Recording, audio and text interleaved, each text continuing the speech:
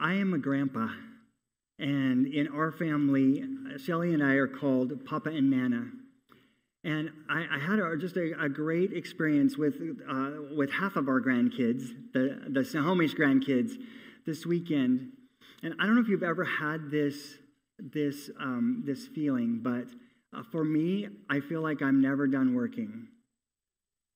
So at just the kind of work I'm in, it's not like, oh, good, I got it done. It's never done. And then you add the remodel to it, and it's literally never done.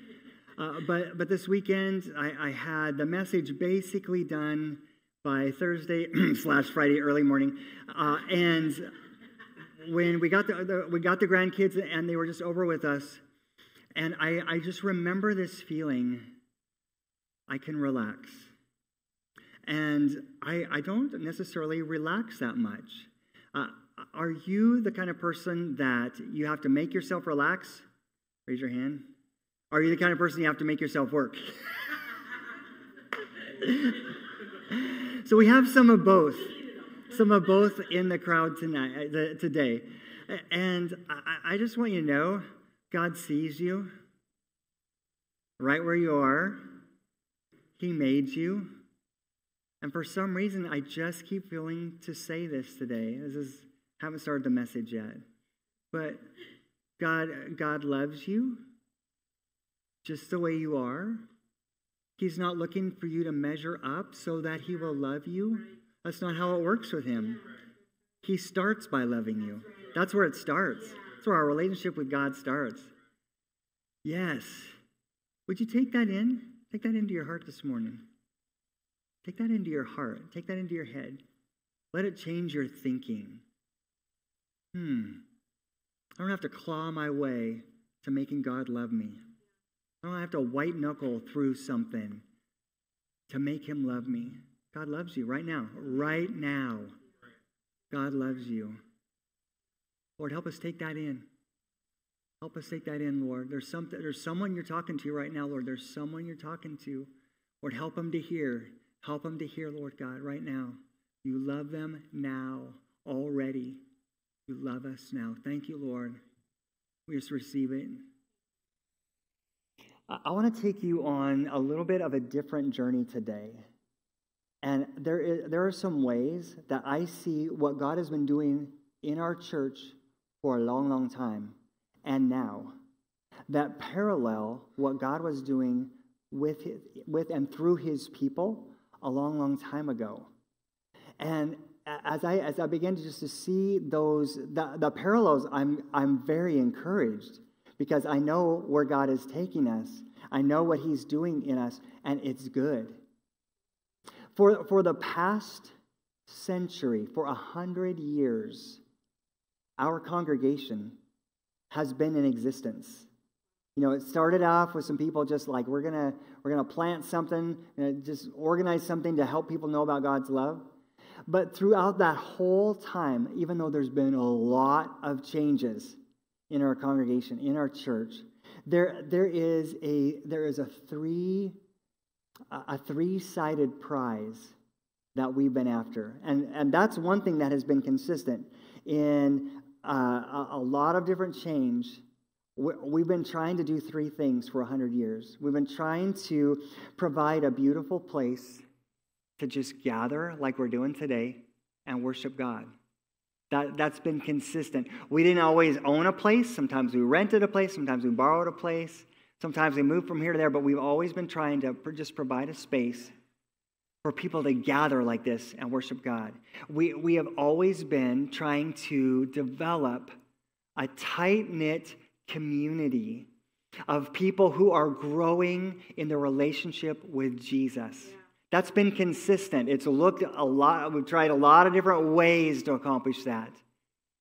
And like even our barbecue next week, that is one of the ways that we're trying to form a tight-knit community. And you know what? I haven't always let you see everything with me. I try to be as transparent as I can with you, but I would love it if some of you got to know me too. most of my efforts are trying to get to know you. But I would love it if it's a two-way friendship. That's what we really want, is a tight community of people following Jesus together, just trying to grow closer in our relationship with Jesus together. We're better together. Yeah. The third thing, so a place, a tight-knit community, and the third thing we've been doing consistently for 100 years is to share Jesus with the people in our sphere of influence. Our vision just boils down to just a very simple thing. Our vision is to see you and me, to see every person find real hope and renewed life in the stock market. Is that right? We want to see every person find real hope and renewed life in the president. No? That's not where we're looking? We want to see every person find real hope and renewed life in their job. No. Who are we going to find real hope and renewed life in? Jesus. That's our vision. Very simply, that's our vision as a people. And I believe that the Holy Spirit has been leading me to change directions. I wasn't quite done with the last series of messages on Sunday mornings. And Pastor Shelley and I both kind of simultaneously this week said, that's done. There's something else God has for us. So I believe that God has something for us today. And today starts I picture it being 3 weeks, we'll see. Messages called Building Hope and Life. And I said it specifically that way. That's the end of that's the series of message. Building Hope and Life. Building Hope and Life. Can you say that? Building Hope and Life. Yes. So today I want to focus on finish our building, but I want to do it from a spiritual perspective, from the Bible. And then move on to deepen our passion, and then move on to awaken our city. Finish our building, deepen our passion, awaken our city. Our congregation has had, I think, at least 5 different names. We've been in at least 4 different locations, but we have persisted by the grace of God, oftentimes against all odds. There were times people prophesied, this church is going down. To me, they said that to me. But you know what? This church is not going down. This church is going strong. That's where we're going. And even though this is our 100th anniversary year, 2023, we were planted in 1923, where we are in the life of our church is more like year 1. It's more like our first year anniversary. Exactly 1 year ago, we changed our name. And this is a significant time in the life of our congregation. The church, it's not this building. Church is not those walls. Church is not even the remodel. The church is you and me, living, breathing, people following Jesus. So I just want to say, first of all, happy 1 year anniversary. Go ahead. No, you can applaud if you want. Yeah? Thank you, Lord. So I have just a graphic that you would not normally see to show you. But it has been said that typically a church lasts about 50 years. And unless something really drastic happens during that 50 years, it will go down. And churches begin with a dream. It goes through a period of being established. There's a peak time of maximum effectiveness. Lots of people find out about Jesus. But then many times, if we're not careful, that sort of gets institutionalized. And then all of a sudden, the way we do stuff becomes more important than who we do stuff for. And then the last word is induction. And that word means beginning. Something new is coming. And it's interesting, our church has been through 2 50-year cycles. At the end of the first 50, I don't know if you're aware of this, our church moved out of downtown, moved up on the hill, changed our name to Calvary Temple. And all of those things, I believe, I wasn't here 50 years ago, but I believe those were all very good, solidly God-led attempts to reinvent ourselves, because You've got to make some changes if you're going to go anywhere, or else you just go down. And so they made those, but I believe that there were some underlying things, some institutionalization that prevented the necessary work of God in us to really make us all that we can be. So that's at the end of the first 50 years. Now we're at the end of the second 50 years. You know what we did? We packed up from up on the hill, we moved downtown, and we changed our name to Hope and Life Church, a very prophetic name that I still get just as excited about now as when we talked about it a year ago. I love Hope and Life, and that's why I didn't want to just call this message Building Hope and Life Church. We're building hope and life in you, in me, in us, in the community. We're building hope and life.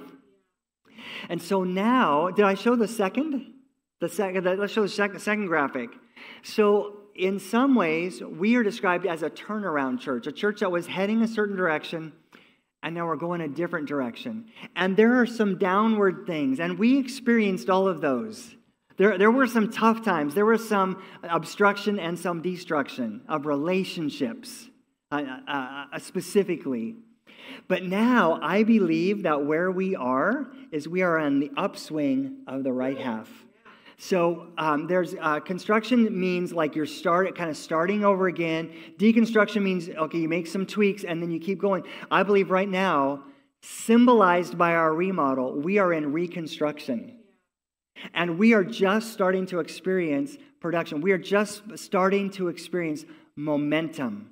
And since Easter of this year, it's just been a few months, but we've had a solid, steady momentum of seeing new people come to find the love of Jesus Christ. And perhaps some of you are in that group, that you're newer since this past Easter. Praise God for you. We were waiting for you. We were praying for you. And just the fact, if you are newer in our congregation, you are encouraging to me and to our congregation, because we know we've passed that valley now and we are on the upswing. We're going somewhere. God has taken us somewhere. It's very exciting. Remodeling the building is sort of a physical symbol of it, but God is doing something here. He's got a plan for us. He's not letting us go down. He has taken us to a good place in Him. God has provided for us so many times over the years. God has brought us pastors with fresh vision, like those pastors 50 years ago that moved us up on the hill. Praise God for them. God has called missionaries out of our church, like the Kinneys and other people like that we as a church started. We sent them out. And they have gone around the world and they've told millions of people about the love of Jesus. God has done so much. He's still saving souls. He's still healing bodies here in our congregation. And we are so pumped because God always provides for us. There were times, I remember one of our guys about, 7 or 8 years ago that said, Pastor Ghyrn, by September, we will run out of money and we're going to have to close the doors. And you know what? We didn't.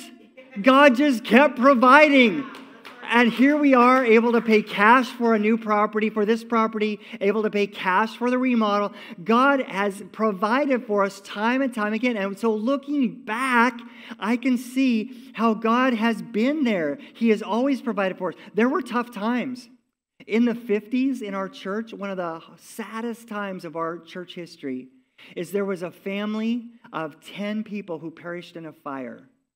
And it was just all at once. There was just two family members, the dad and a son-in-law, they were someplace else that night and didn't get burned down. What a horrible thing! And yet through that, God was there. Through our toughest, horriblest times, God was there, providing for us, protecting us, picking up the pieces, comforting us, loving us, and taking us through. Because sometimes life is hard.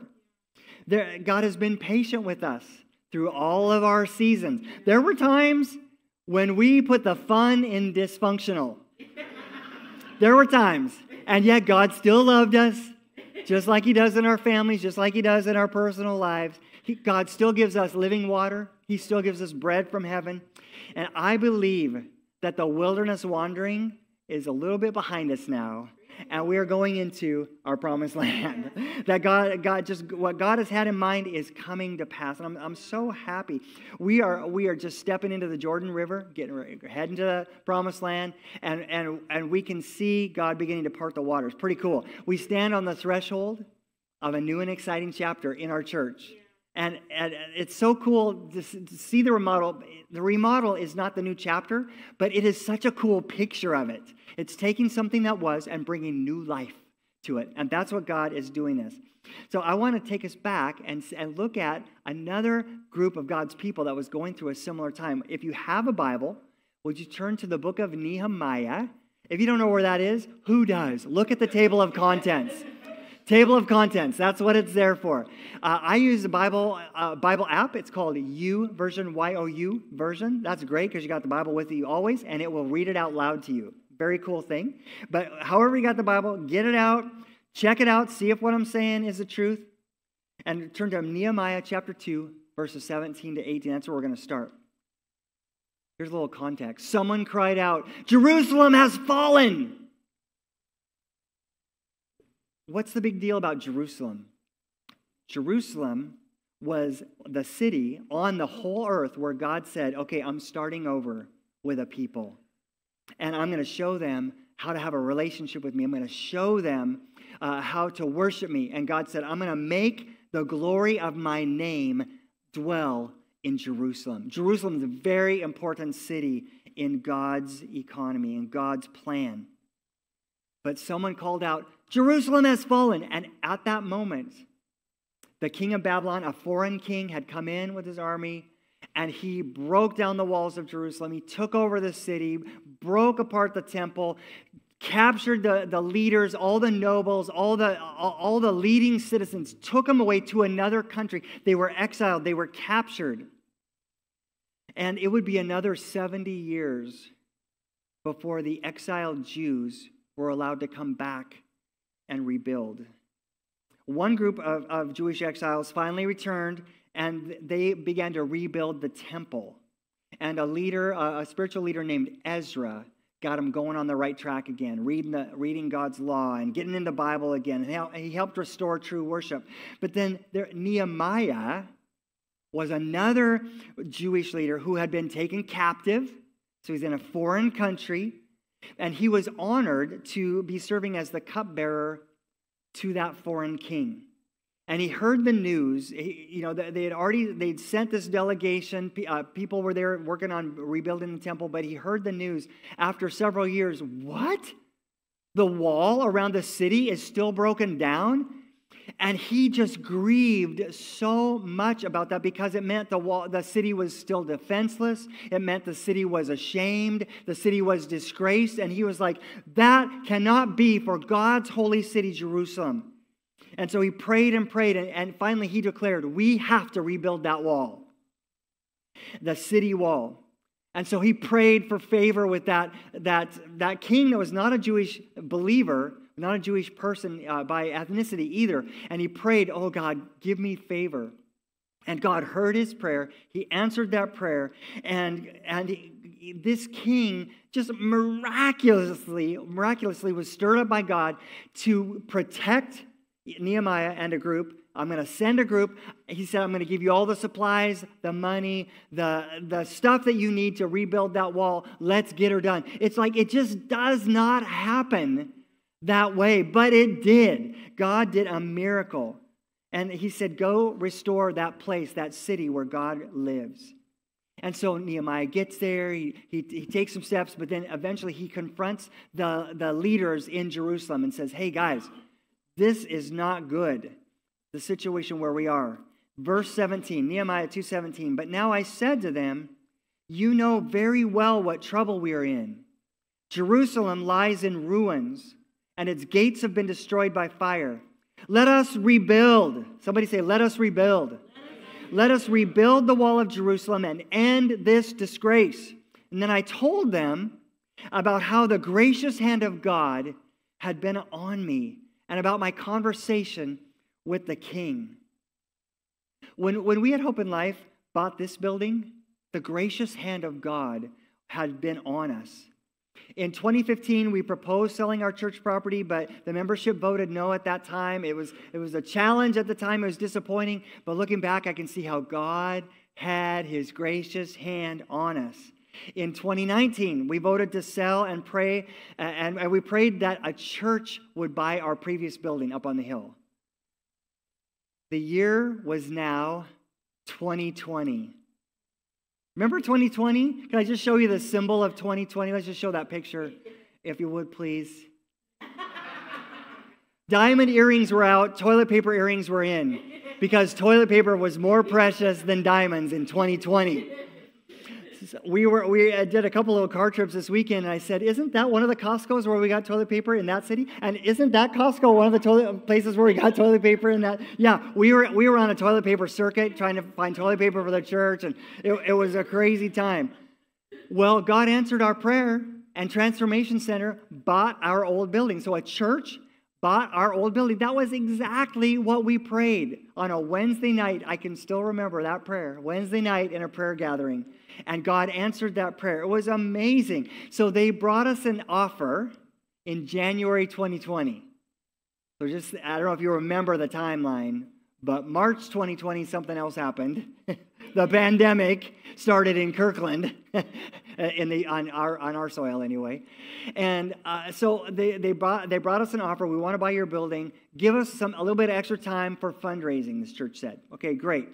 Well, then they kept extending and extending because they couldn't travel, they couldn't fundraise. And so we as a congregation prayed God's blessing on that congregation, and the gracious hand of God was upon them. They were able to purchase that property. That was amazing in the middle of a pandemic.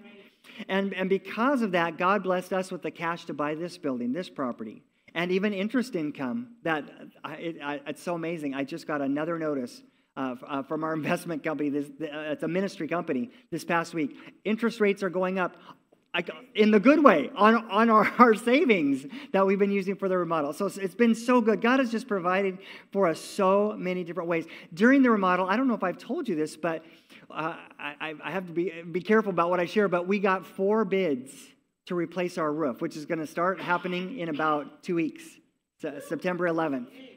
The roof needs to go, and it's a very expensive thing. So that's why we got 4 bids. That's a lot of bids. And 3 companies gave us almost the same bid because it's the right bid. It was a fair bid. But one company, we don't know why, just said, boop, I'm going to give you this bid. And it was like a third less. It doesn't make sense. Because the bid's up here, that's the right bid, but this company gave us this bid. Wow, that is the gracious hand of God is on us. Praise God. And he's been taking care of us every step along the way. He gave us a godly Christian project manager.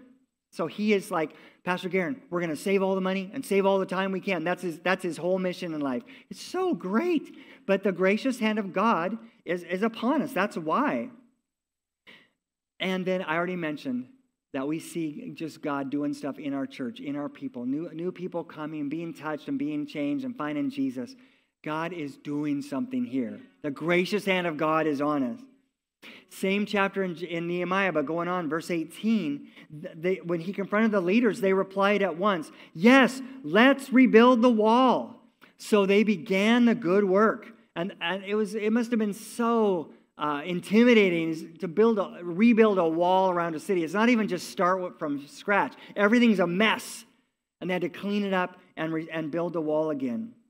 In verse 20, Nehemiah replied, the God of heaven will help us succeed. We, his servants, will start rebuilding this wall. And that's what I declare over our church. The God of heaven will help us succeed with exactly what he wants. I don't know if he wants huge crowds. That's not our worry.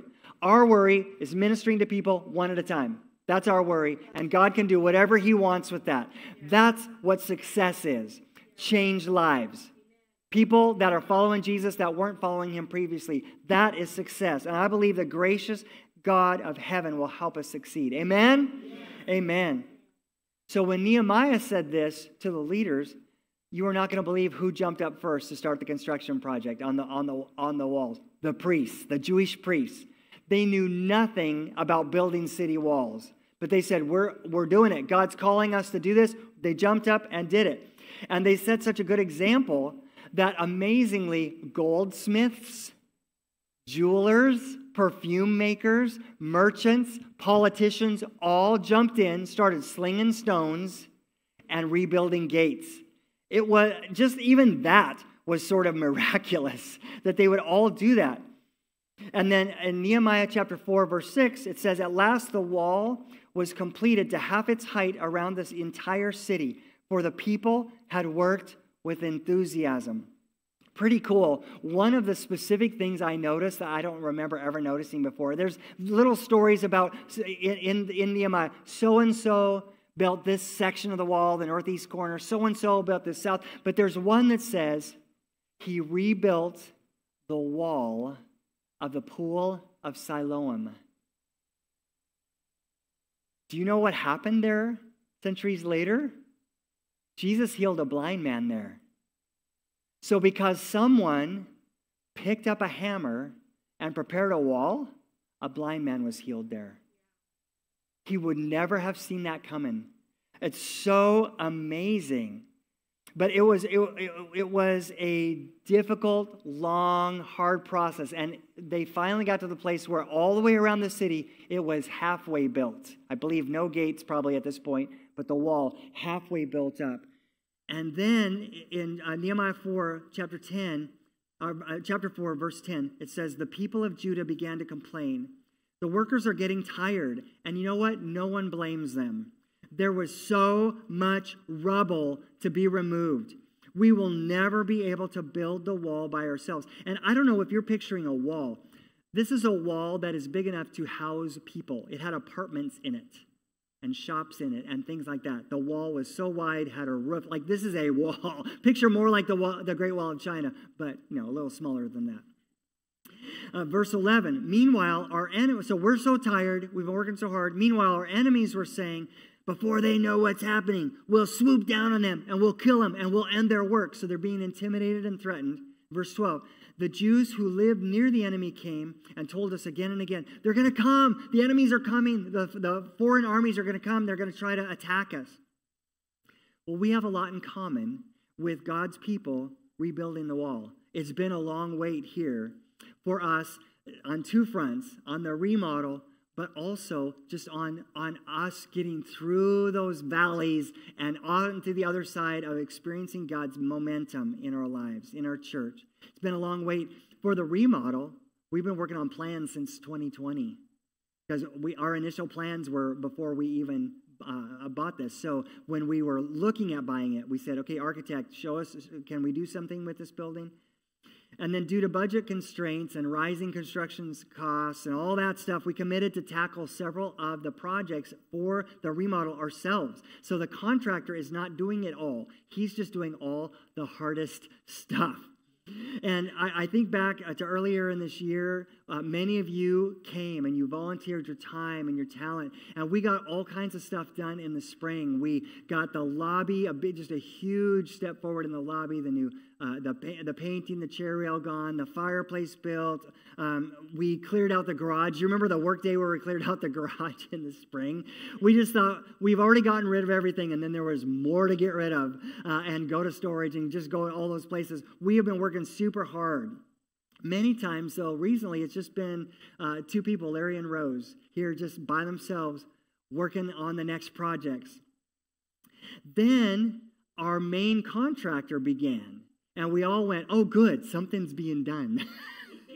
And it's not us. And so that was really exciting. And they've gotten so much done. Lots of big progress. In fact, I'm going to show you some photos. They have transformed the kids' wing. That is, the sheetrock now is up on the new girls' bathroom in the kids' wing. Super cool. And what else we got in there? This is looking out from Kids Church, looking this way. You can see a little exit sign right in the middle. That's right on the other side of that door there. Okay, and the next photo, we've just demoed that door. That's our new door. So if you go out that door of the worship center now if you're like me, I go out that door, I'm lost. Because it looks totally different. That now, and I think I've got another angle, that is the new door. So this door moved that way 10 feet, and then that door gets demoed tomorrow or this week. And this wall where it says we are better together will be removed this week. So now our worship center is getting a little bit larger. And we're super exciting. Do I have any other photos to show? Maybe that's it. More views there. When I got to that door, I was like, where does that door go? It goes into the lobby. And then right beyond that is the door going into the youth room. Oh, so we've removed the old door that went into kids' church. That's gone. So all that happened this week. It's pretty exciting. And by next week when you come in, it's going to look different in here too. So super cool. But our contractor is going to be done end of September. So we're actually 3/4 of the way through the remodel. And he says, bye-bye. Everything else is yours. Okay, well, that's exciting. And so all of a sudden now we're highly motivated to no longer go, oh, good job, contractor, you're doing so great, buddy. Yeah, you keep going. Now we're going, oh, wow, okay. I guess we need to pick up our hammers and pick up our paintbrushes and make it happen. And so when they leave at the end of September, this remodel would be like a halfway built city wall around Jerusalem. Like we would be at that point. So we do have some other stuff that we got to do, and there is a sequence in which it must be done. We need to do some of our projects before they're done in September. So okay, that's awesome. So part of the sequence is we need to have the main restrooms updated, which is our project, before carpet goes in, which is someone else's project. But we have to do our part before that goes in. So nothing changes with the flooring, which is going to make a big difference, until we get our part of the sequence done. Another thing that we got to do is we need to paint the interior of the kids' wing. And so it has to happen at a certain time. It is the weekend of September 8 and 9. Right in there. 8 to 10 is the Friday, Saturday, Sunday. For us, we've got to get the painting done so that they can hang the drop ceiling. Otherwise, either way, the drop ceiling goes in. But one way, we don't have to be careful. The other way, we have to mask off miles of drop ceiling. We don't want to do that. So there's a sequence that will actually make it easier on ourselves. And so then after all that stuff, we need to take off the chair rail in here, paint everything, patch the walls. We just moved in so quickly. We ripped curtain rods out of the wall back there. You can see 4 million holes on that back wall. It all needs to be patched and painted. And it's stuff that's so totally doable. We can do it. We can do it. No problem. We're going to enlarge the sound booth just a little bit, build a new stage. There's a bunch of stuff, and we got to do those things before the audiovisual company can come in and do their thing. So there's all these sequences that are now sort of coming due. So this is that time. So I say, let us rebuild. Amen? Let us rebuild. Nehemiah saw that the people's resolve was sagging, and it's because they had worked so crazy hard. No one blames them. They were tired, and the enemy was coming against them. It was hard. So he encouraged the workers, posted armed guards. He made a plan to sound the alarm. We'll come together. If we get attacked, we're going to help each other. And God was the wind in their sails, and a miracle happened. In 52 days, volunteers rebuilt the entire wall of Jerusalem. Not just the last half, but the whole thing. 52 days from start to finish. That is, just think of it, no modern equipment, no diesel tractors, no, boulder picker-uppers. It was them. They did it. That was a miracle. And I believe that if we trust God and we put our hand to the task, just think what we could accomplish in 52 days. It's going to be a tight 52 days, but I believe that everything that we need to do to finish the remodel, to finish building the church, the physical plant, is here. We can do this. I believe it. So I say to us, again, let us rebuild. Let us rise up. Sacrifice some weekends, me too, and let's get her done. Let us build hope and life for us. But let us also build hope and life for our children. and for the next generations. People 100 years ago did some building that benefited us today, and we're about to do the same thing. Let's build for us. I have a great place to gather and worship. Let's build for our kids, for the next generations, but let's also build for our community that needs a beautiful place to come and find out that Jesus loves them. Imagine if you built a part or painted a part or remodeled a part of this facility where Jesus did a miracle in the future. And in that very tangible, practical way, you were a part of that miracle. Wow. What an opportunity lies before us right now. Who knows the miracles you could pave the way for? So will you reply like the leaders in Jerusalem? Yes, let's rebuild. When future generations tell your story, the story of Hope and Life 2023, will they look back and say, I'm so glad they rose up and built and got the thing done? I believe they will. So would you stand to your feet with me?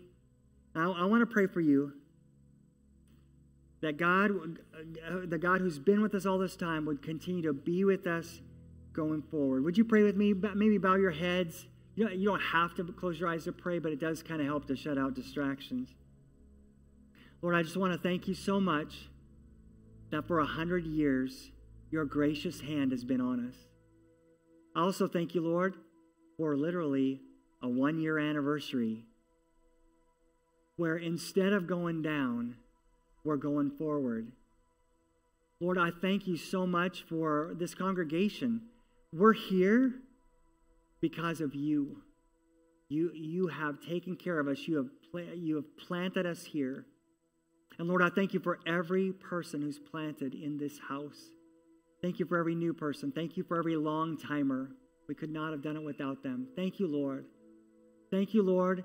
And I just see the future. Thank you for every person who's coming, who right now doesn't even know Jesus' love, right now feels lost, confused, doesn't know about the meaning of life. I thank you, Lord, that you are preparing them to come and find you here.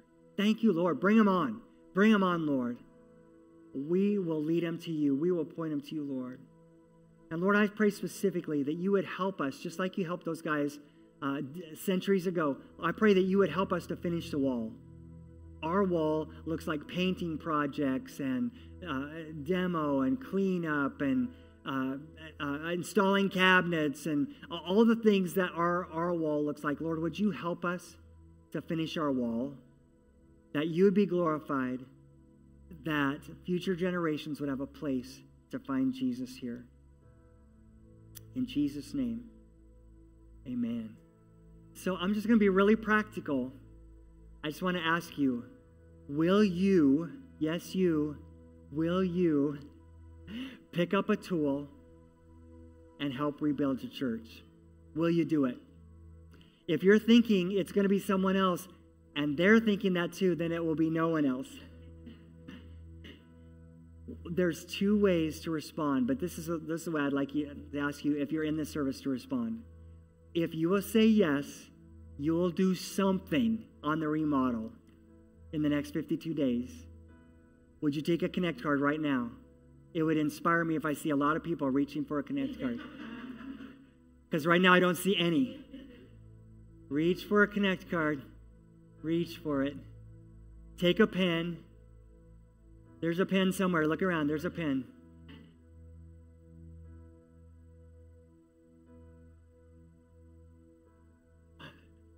And just write your name, your cell number, especially if we don't already have it. That way I could text you and say, I'll help. That's it. You don't have to fill a bunch of stuff out. But just say, I'll help. Many of you have already helped. I'm just asking you to help again. Some of you have not yet helped. And I'm asking you, do something physical to build your church. And then you could just leave it on the seat. That'll be fine. And we'll collect them. All right, just a simple thing. Your name, cell number for a text, and I'll help. That's it. There's something that men, women, old, young can do. There's so many different things. Okay, now let me have your attention back for one more time. Could I pray one more time? Would you just bow your heads for a moment with me? We never want to go away from this place without giving you an opportunity to put your faith in Jesus Christ. Why would you want to do that? Because we're all born into sin, and sin has separated us from God. So I want to invite you today to put your faith in Jesus to forgive your sins, to save you, and make you new. How do you do that? How do you put your faith in Jesus? Well, you turn away from your sin, turn away from your old life, turn your life over to Jesus, and let him lead you. Just start there. That's enough. Just start there. And when you put your faith in Jesus, his Holy Spirit comes and lives inside of you. God lives inside of you. And he's with you always. That's how I can say he never abandons you, because he's in you always if you invite him in. And so right now, people who have already put their faith in Jesus, they're praying for you right now. Because right now, under their breath, they're just saying, oh, Jesus, help anybody that doesn't yet know you. Help them to put their faith in you right now. They're praying for you right now. And I just want to invite you, if today you're ready to put your faith in Jesus, if you want to be saved, if you want to become a Christian, be part of God's people. Maybe you've never prayed a prayer like that before, or maybe you have, but you've wandered away and today's your day to come back. Would you just raise your hand right now? People's heads are bowed in prayer, but by raising your hand, you're saying, Pastor, I want to put my faith in Jesus right now. And I'm just telling you so you pray for me. Is there anybody else that would do that in the room or online? Online, God can see you. I can't see you. All right. Would you just repeat a prayer after me, and let's support those who are putting their faith in Jesus. Let's pray it out loud. Jesus, I invite you into my life. I acknowledge I'm a sinner. Please forgive me of my sin and make me new.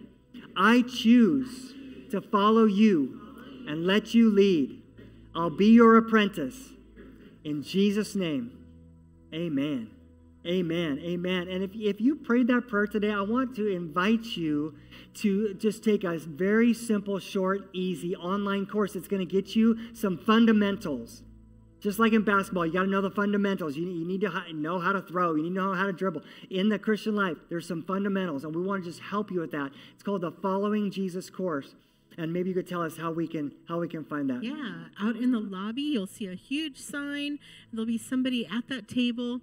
Yep, Larry will be there to meet you. And we have a gift bag for you that has more information of how to do that online course, as well as a free book to just get you going. All right. Are we ready to just do what he was just talking about even now? I know, there's nothing like being practical. So if you can stay, we're going to do a little bit of getting ready for that demo work today. So we're going to take this curtain down. Behind this curtain, we've been hiding a lot, you guys. It's a lot of stuff, so we need to move all of that out here. I think we should probably stack the chairs on this side of the room and move them over here. And then we've got plastic that needs to cover everything. TVs, drums, soundboard, all the instruments. So if you can help do that, we would love to have your help. And remember, God loves you. He's with you. He wants to have a relationship and you to experience his presence. Okay. Have a great week. God bless.